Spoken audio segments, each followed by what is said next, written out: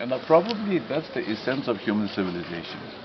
Well, but if it were to be possible that these machines could come to have a self and I, a consciousness just like we do, then we would need to treat them just like other sentient beings.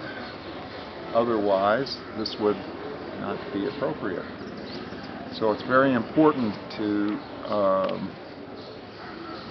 make sure we know that they don't. Because if they do, and we are mistaken, so you don't want them to have consciousness.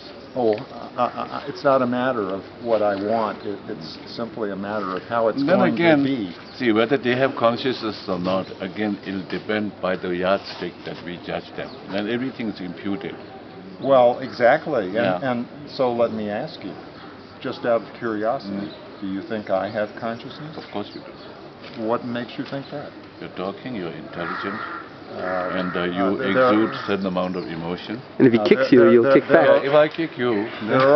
There are already machines that will do all of that. I see. But they won't kick you. But they're programmed. So are you. No. Well, if you program the computer to kick you back when you kicked it, would it be conscious? I'm programmed in the sense that I receive certain amount of gene from my mom and dad. Exactly. But that's not programming, that's evolution. Well, then what I am saying is that there will be evolution with the machines. Well, yeah, you can't rule out the possibility.